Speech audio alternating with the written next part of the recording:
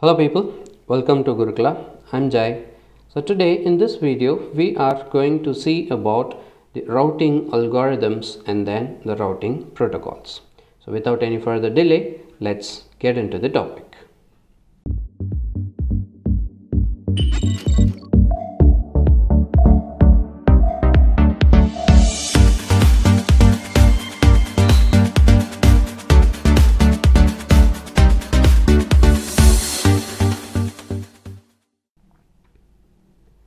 So whereas in our previous video we might have spoken about what are all the various concepts that is related to routing.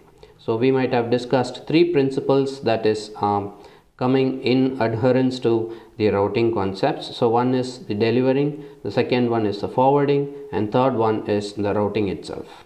So by the end of discussion we just came to know that when we wanted to create a routing table which is to be implemented on a dynamically varying network, we definitely need few routing algorithms and then the routing protocols. So this video is going to be a continuation video from the previous one. If you have not yet watched the previous video, I will leave you the link in the I button and as well as in the description section. So please do check out the previous video and then you can continue with this. So with this note, let me continue with what exactly the protocol and then what exactly the algorithms are. So before exactly understanding what routing protocol and routing algorithm says, we should have a clear understanding on what exactly algorithm is and what exactly the protocol is. So in order to make it very clear, let me put out this particular statement. So this statement tells us what exactly the protocol is. So what does the statement says? A protocol is a set of rules that determines how the system functions. So keep in mind that protocol is always going to tell you how the system has to function.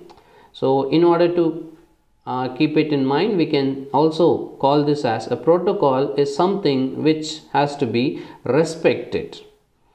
Okay, so on the other hand we have algorithm. So let me put up another statement that will tell you what exactly algorithm is. So this statement says that the algorithm tells that the system what to do. So the algorithm are the various steps which a system will execute. So that is what actually algorithm is, an exact thing which says the system what to do in order to achieve a particular task. So algorithm is something which has to be applied and it should be followed.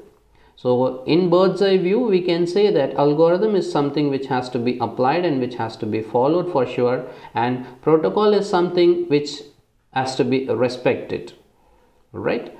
And then in other words I can also tell you that algorithm is something that tells you what to do and then protocol is something that will tell you how to do. So even though for few viewers it might not be very clear, so that in our usual way we will take up an example and then we will try to understand what exactly protocol and then the algorithm is. So in order to make our example more spicier, what I'm going to take is I'm going to take an cooking recipe. So let us try to cook something. So I am trying to cook something and then the algorithm goes like this. This is what the algorithm says. So in my recipe, the first step which I wanted to perform is I will have to chop the onion. So that is the very first step which I have to perform. And once I am done with chopping the onion, the second step which I have to follow is I will have to heat up the olive oil in the pan. And then once the oil got heated up, then what I will have to do, the third step is I need to put the onion in the pan. I need to add some salt and I will have to stir until the onion is translucent. So this is how the recipe goes. Alright, so this exact step-by-step process is what we call it as algorithm. So can you observe that algorithm is telling me what to do, correct? First I need to chop the onion, then I need to heat up the pan and then I will have to heat up the olive oil and then I need to put the onions and then I have to saute the onions until it becomes translucent. So doesn't it tell me that what I have to do in order to come out with a very good recipe? So that is what algorithm is. And then if this is algorithm, then what exactly protocol means? So protocol is something which has to be respected. So that will tell you, or these are all the set of instructions you can respect or which you can follow in order to come out with a very good recipe. So the protocol says that you will have to use knife to cut the onion. Onion can be cutted out by using several ways, and you can use any other kitchen gadgets to cut the onion, but using a knife will give you freedom, and then that will give you a nice shape. So that is what the protocol says. And then the flame heats. You can heat up the pan by using any method, but if you use flame it will be quicker, the time will be saved. And then olive oil is delicious, and of course you can use any oil for your recipe, but olive oil will give you good taste for your recipe. And then frying pans are good for sauteing onions. You can put onions on any kind of pan, but frying pans are more suitable pans to saute the onions. So you will have to wash your hands before handling your food. You can prepare your food even without washing your hands, but for the point of hygiene, it is better to wash your hands always in order to keep your food more hygiene. So your protocol is something which you will have to respect in order to get the optimum output. So that is what we call it as the protocol is. So now I think all the viewers might have got what exactly algorithm is and what exactly the protocol is. So algorithm is something that is telling you what to do, a step-by-step procedure which you need to follow in order to achieve a particular task. And protocol is something that will tell you how to do each and everything in order to get an optimum result in that particular task, whatever you are performing. The same thing is going to be applied. So when I have an algorithm, then definitely I will have an associated protocol with it, right? So that is what the thing which I am trying to drive from this particular slide. So I think, or I hope that every one of you might have understood what exactly protocol and then the algorithm is. So now we will march forward and then we will try to understand what exactly the routing protocols are. Why do we need routing protocols? Because routing is the most important task in the network to forward packets from source to destination. So as we discussed in the previous video will tell you how exactly the packet is being routed from one point to another point, or in other words from source to destination. So in order to transfer a packet from source to destination, all the intermediate nodes, we call it as routers, who is the responsible for routing the packet to the correct destination, requires a routing table. So in that routing table you will have the information of the neighboring nodes, without which transferring a packet is not possible.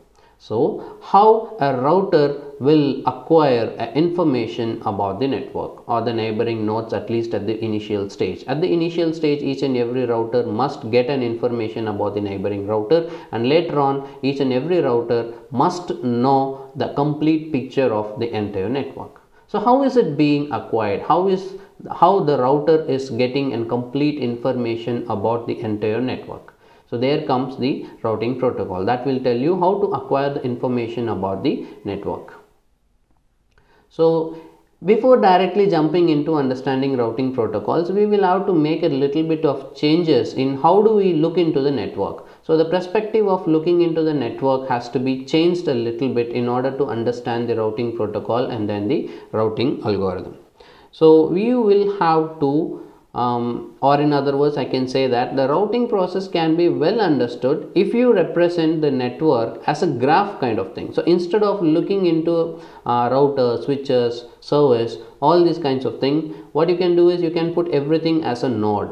So each node on the network may be represent any host. So any host on the network or any switch on the network or any device that is connected on the network can be viewed as a node. So once it is viewed as node, this is how the image will look like. And then so each node will have to be connected to each other by using a link, and each and every link will have a metric as depicted over here in the picture. So when you look at this particular figure, you can see that there is a node called A. So when I have a node, all the circles in this particular figure represents a node. This is what we call it as a node, and then each and every node is connected by a line, and this line is what we call it as a link, which means this node can be of anything. It can be a switch, or it can be a router, or it can be a host, or it can be any device that is connected on an internet. And then you have another line which is connecting two different nodes, and these lines is what we call it as a link. And this link is nothing but it can be anything. It can be an Ethernet cable that is connecting, or it can be an Wi-Fi link that is connecting the nodes, or it can be any connection media that is actually establishing the connection between one node and then the another node. It can be viewed as a medium. It can be wired, it can be wireless. If it is wired, it can be Ethernet, or it can be coaxial, or it can be fiber, or whatever it is. So that is what we call it as a link. And then you can see numbers over here. So all these numbers that is mentioned in every link represents the metric, or in other words we call it as cost. So generally we will take this cost as the number of hops. So what do you mean by the number of hops? Let's take for an example, A is the node which is connected over here, and B is the node connected over here. And considering the distance between the A and B, this might be connected by using several number of intermediate devices. And also remember, in network there might be multiple number of routes to reach a particular network. So here this is what the first route, and this is what the second route. So if I have taken the first route, then I will have to go 1, 2 number of hops. This is my first hop, this is my second hop. So what I will do is I will assign the cost as 2 if I take this particular network. So 1 and 1 over here. And then these are all the intermediate networks. If I have to take the second route, then obviously 1, 2, 3 and 4. So there are 4 number of hops which I have to perform. So this 1 and 4 is what we call it as something called it as metric or the cost. So we can generally take the number of hops as a cost, or you can also take the bandwidth, or you can take the delay. The cost can be anything, but in most general situations we will be using number of hops as a metric over here. So this is what the representation of a network, what we use in our subsequent classes in order to understand the routing protocols and then the routing algorithms.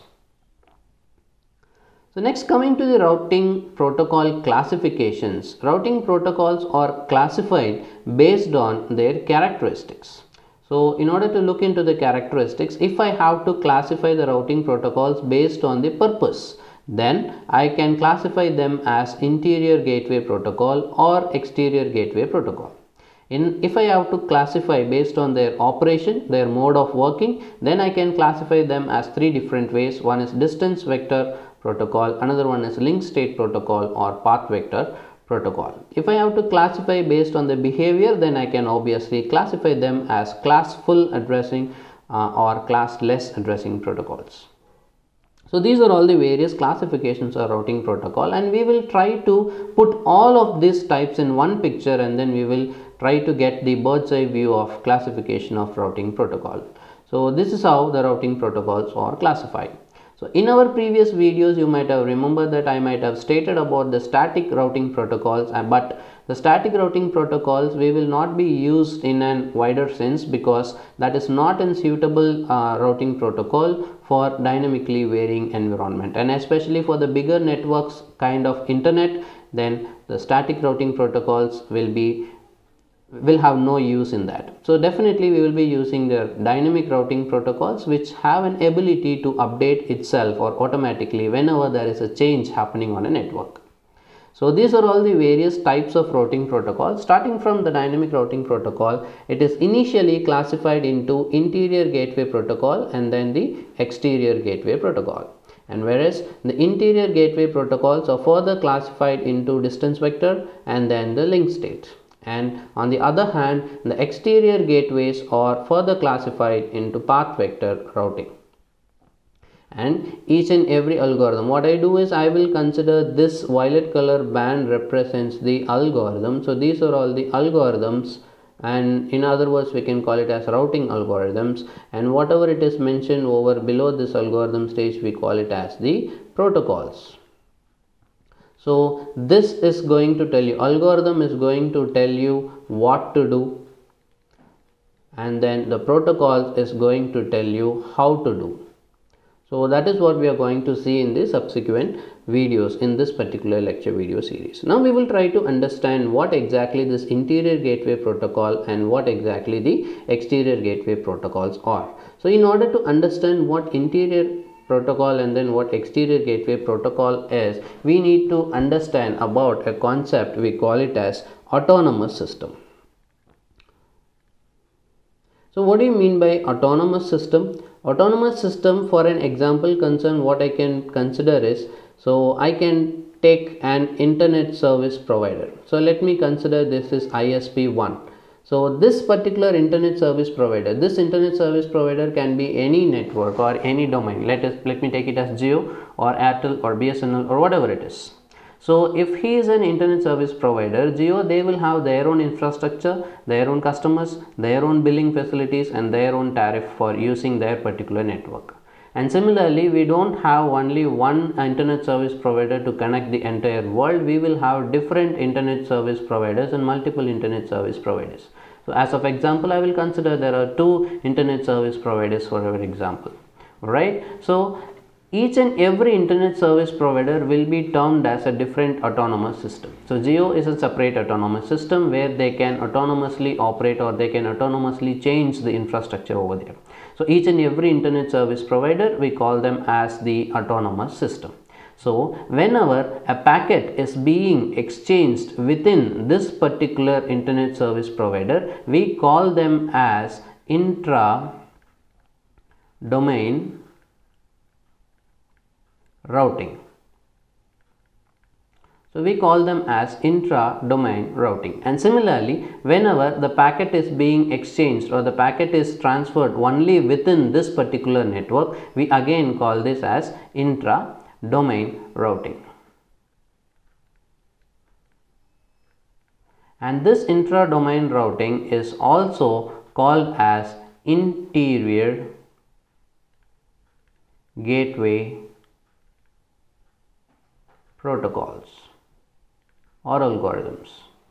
Alright, so interior gateway protocols or intra-domain routing or intra-domain protocols are one and the same, which will allow the packets to get exchanged only within the autonomous systems. So, but this is not the criteria which we need. In order to satisfy the internet criteria, each and every node on a network should be able to connect to multiple nodes on the another network as well. So in order to do that, we will have to exchange packets from one node to another node. So how do we do that? So if my packets is getting exchanged from one ISP to another ISP, or if I could able to exchange my packets from one autonomous system to another autonomous system, then that type of routing is what we call it as inter-domain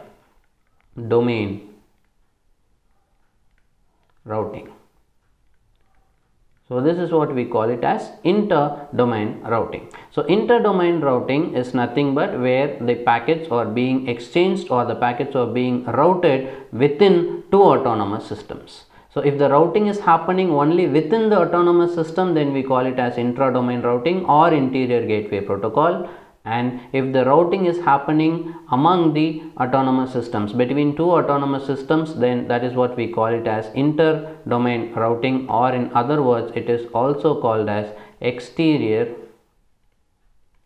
gateway protocol. So exterior gateway protocols. So obviously this particular thing we have, so if we discuss interior gateway protocol, interior gateway mechanisms will have different algorithms, and then if I have an algorithm, then obviously I will have different protocols associated with it. So when we talk about the algorithms that is corresponding to interior gateway protocols, we have distance vector algorithm. So distance vector algorithm, and then we have link state algorithm. So these 2 algorithms are corresponding to interior gateway protocol. and then if we have an algorithm, there must be an associated protocol with it. So here in our lecture video series is concerned, we are going to discuss about the distance vector algorithm, and the associated protocol is routing information protocol, which is abbreviated as RIP. So RIP stands for routing information protocol. And for the link state algorithm, we will be discussing another type of protocol, which is what we call it as OSPF, open shortest path first. So OSPF is abbreviated as open shortest path first, and that is the protocol which is associated with the link state algorithm. And when coming to exterior gateway protocols, so we have to discuss one algorithm, so that is what we call it as path vector algorithm. So path vector algorithm is what we are going to discuss, and this path vector algorithm really has a capability to route the packets from one autonomous system to another autonomous system. So that is what we call it as path vector algorithm. So if I have an algorithm, then definitely there must be a protocol associated with it, and protocol that we are going to discuss in association with path vector algorithm is border gateway protocol. We call it as BGP.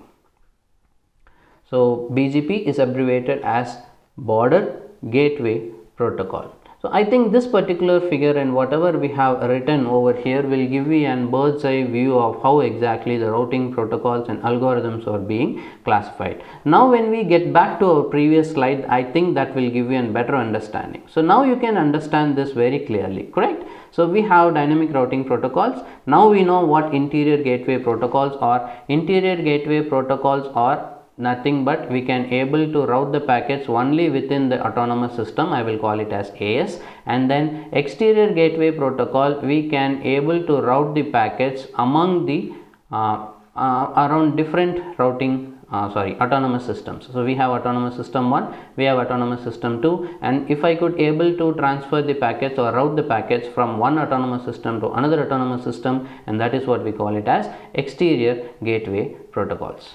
So if I need to exchange the packets, both requires different mechanisms. So I have different algorithms and then different protocols associated with it, and the algorithm associated with interior gateway protocols are distance vector and link state. And for distance vector, we are going to discuss about RIP, and for link state algorithm, we are going to discuss about OSPF, and for the path vector routing, we are going to discuss the border gateway protocol. So in our next subsequent videos, we are going to discuss about each and every algorithm and the protocols corresponding to it. So I think this makes sense with you, and I am completing the video over here. We have came to an end of this particular video, and I am going to meet you all in the next video. Until then, it's bye from Jai, and then happy learning.